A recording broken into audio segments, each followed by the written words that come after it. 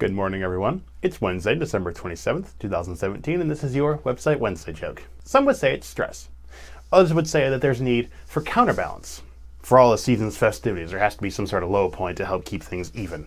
But no matter how you claim to be bothered or annoyed during this whole holiday season, come on. We really know the reason you're upset.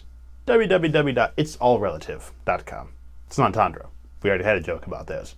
And since this is the last Website Wednesday joke you're going to get from me this semester, maybe ever, we're going to give you a bonus one.